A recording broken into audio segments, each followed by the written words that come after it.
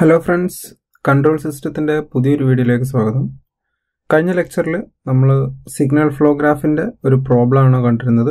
ഈ വീഡിയോയിൽ നമ്മൾ മറ്റൊരു പ്രോബ്ലം ആണ് ഡിസ്കസ് ചെയ്യുന്നത്. ക്വസ്റ്റ്യൻ എങ്ങനെയാണ്? Find the overall gain C of S divided by R of S, that is output divided by input for the signal flow graph shown in figure. നമുക്ക് ഇതുപോലെയുള്ളൊരു figure ആണ് നമുക്ക് ക്വസ്റ്റ്യനിൽ തരിക. സോ നമ്മൾ കഴിഞ്ഞ ലെക്ചറിൽ ചെയ്ത പോലെ തന്നെ using മാസൺസ് gain formula we have to solve this.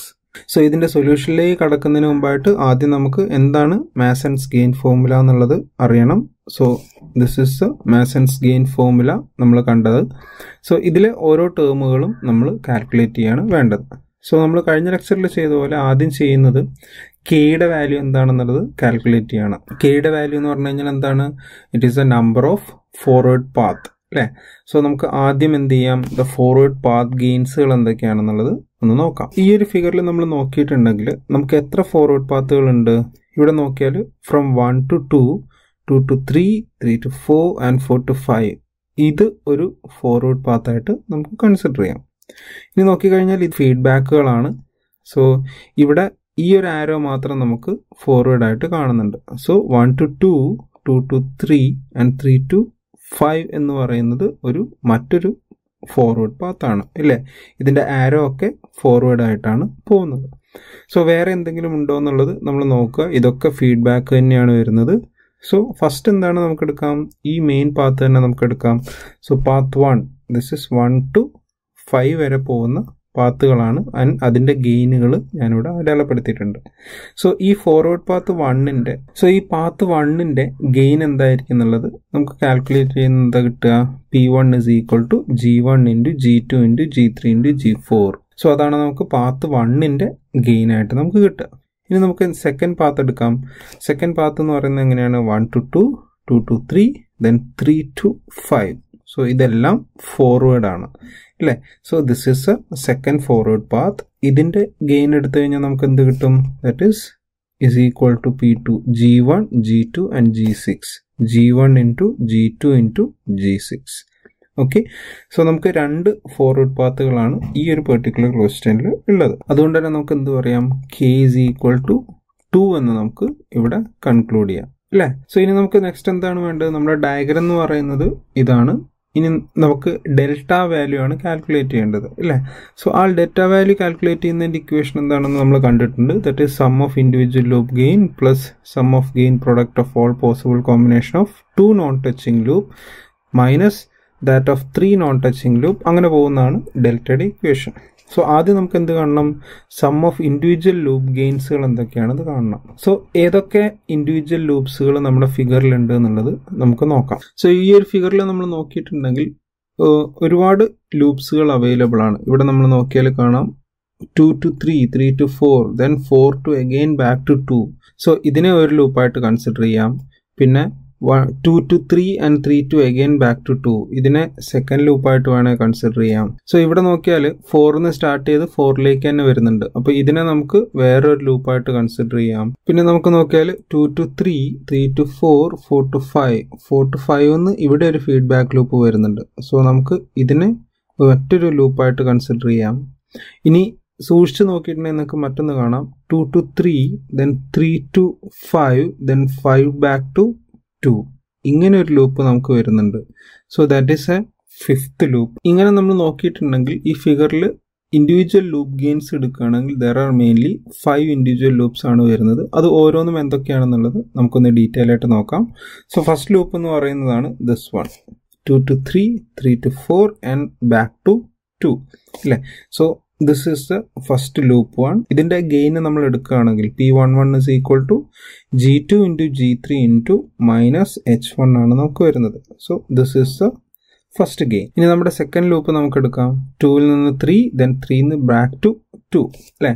So this loop ഇതിന്റെ ഗെയിൻ എടുത്തു കഴിഞ്ഞാൽ എന്താ കിട്ടുക? G2 into minus H2, ഇതാണ് നമ്മളുടെ സെക്കൻഡ് ലൂപ്പിൻ്റെ ഗെയിന് കിട്ടുക. നമ്മുടെ തേർഡ് ലൂപ്പ് നമ്മൾ നോക്കിയിട്ടുണ്ടെങ്കിൽ ഇതിൽ തേർഡ് ലൂപ്പ് എന്ന് പറയുന്നത് ഈ ലൂപ്പാണ് എടുത്തിട്ടുള്ളത്. ഞാൻ നേരത്തെ പറഞ്ഞ പോലെ 2 to 3, then 3 to, ഇതും ഫോർവേഡ് ആരോ തന്നെയാണ്. ഇവിടുന്ന് back to 2, that is feedback. So നമുക്ക് ഇതിന് മറ്റൊരു ലൂപ്പായിട്ട് എടുക്കാം. ഈ ലൂപ്പിൻ്റെ ഗെയിന് നോക്കിയാലോ, G2 into G6 into എന്ന് നമുക്കതിനെ എടുക്കാം ഇല്ലേ. So this is the loop 3 gain. Okay, ഇനി നമ്മുടെ നെക്സ്റ്റ് ലൂപ്പ് എന്ന് പറയുന്നത് എന്താണ്, ഞാൻ പിന്നീട് പറഞ്ഞ ദിസ് ബിഗ് ലൂപ്പ് അല്ലേ. So G2, G3, G4 and -G3, ഇതാണ് നമ്മുടെ ലൂപ്പ് 4 ആയിട്ട് വരുന്നത്. And our final loop is nothing but this G5. So നമുക്ക് ഇത്രയും 5 ലൂപ്പുകളാണ് നമുക്കിതിൽ കിട്ടുന്നത്. That is represented as P11, P21, P31, P41 and P51. This is P51. Okay, so ഇത്രയും ലൂപ്പുകളാണ് നമുക്കിവിടെ കിട്ടിയിട്ടുള്ളത്. ഓക്കെ, ഇനി നമുക്ക് നെക്സ്റ്റ് എന്താണ് കാണേണ്ടത്, ഡെൽറ്റയുടെ അടുത്ത ടേം ആയിട്ടുള്ള ദിസ് ടേം 2 നോൺ ടച്ചിങ് ലൂപ്സുകളുടെ ഗെയിനുകളാണ് കാണേണ്ടത്. സോ അതിനു വേണ്ടിയിട്ട് നമുക്ക് ഈ ഒരു ഫിഗറിനകത്ത് ഏതൊക്കെ നോൺ ടച്ചിങ് ലൂപ്സുകൾ ഉണ്ട് എന്നുള്ളത് നമുക്ക് നോക്കാം ഇല്ലേ. സോ നമ്മൾ ഇൻഡിവിജ്വൽ ലൂപ്സുകൾ തമ്മിൽ കമ്പയർ ചെയ്തിട്ടുണ്ടെങ്കിൽ ഇവിടെ ഈ ഒരു ലൂപ്പ് എന്ന് പറയുന്നത് that is 2, 3 back this loop and this loop അല്ലേ. ഇത് രണ്ടും നോൺ ടച്ചിങ് ലൂപ്സ് ആണ്, കാരണം ഇതിന് കോമൺ ആയിട്ടുള്ള നോഡുകൾ ഇല്ല. So this is known touching loop. ഇനി നമുക്ക് പിന്നീട് വരുന്ന നോൺ ടച്ചിങ് ലൂപ്പ് ഏതൊക്കെയാണ്, 2 to 3, 3 to 5, then back to 2. So this is another loop and this is another loop. So ഈ ലൂപ്പും അതുപോലെ ഈ ലൂപ്പ് തമ്മിലും കോമൺ ആയിട്ട് ഷെയർ ചെയ്യുന്ന നോഡുകളില്ല. So we can say there are 2 pairs of non-touching loops. So if you are calculating gain products of 2 non-touching loops, there are mainly 2 combinations of 2 non-touching loops. Okay, അത് ഏതൊക്കെയാണെന്നുള്ളത് നമുക്കൊന്ന് നോക്കാം. So first combination എന്ന് പറയുന്നത് ഇതാണ്, ഈ പറഞ്ഞ this one and this one. അതാണ് ഈ രണ്ട് ലൂപ്സുകൾ. സോ ഇതിൽ നിന്ന് നമ്മൾ എന്ത് ചെയ്യുന്നു, അതിൻ്റെ ഗെയിൻ കാൽക്കുലേറ്റ് ചെയ്യാം. ദാറ്റ് ഇസ് P12 എന്ന് പറയുന്ന വാല്യൂ കാൽക്കുലേറ്റ് ചെയ്യണമെങ്കിൽ നമുക്ക് എന്താ കിട്ടുക, P21 into P51. ഓരോ ഇൻഡിവിജ്വൽ ലൂപ്പിൻ്റെയും ഗെയിനുകൾ തമ്മിൽ മൾട്ടിപ്ലൈ ചെയ്യുന്നതാണ്. സോ ഇത് മൾട്ടിപ്ലൈ ചെയ്യാൻ വേണ്ടി നമുക്ക് നേരത്തെ കിട്ടിയിട്ടുള്ള P21 വാല്യൂവും P51 വാല്യൂവും കൂടെ മൾട്ടിപ്ലൈ ചെയ്യുന്നു. അപ്പോൾ നമുക്ക് എന്ത് കിട്ടും, ഈ ഒരു എക്സ്പ്രഷൻ നമുക്കവിടെ കിട്ടും. Okay, that is the first combination. ഇനി നമ്മൾ നമ്മുടെ സെക്കൻഡ് കോമ്പിനേഷൻ എടുത്തിട്ടുണ്ടെങ്കിലോ, ഞാൻ ഈ പറഞ്ഞ ദിസ് ആൻഡ് ദിസ്. സോ ഇതിൻ്റെ ഗെയിൻസ് എങ്ങനെയാണ് കാണുക, ഇതിൻ്റെ gain multiplied with this gain. So നമുക്ക് എന്ത് കിട്ടും, P22 is equal to P31. This is the P31 and this is P51.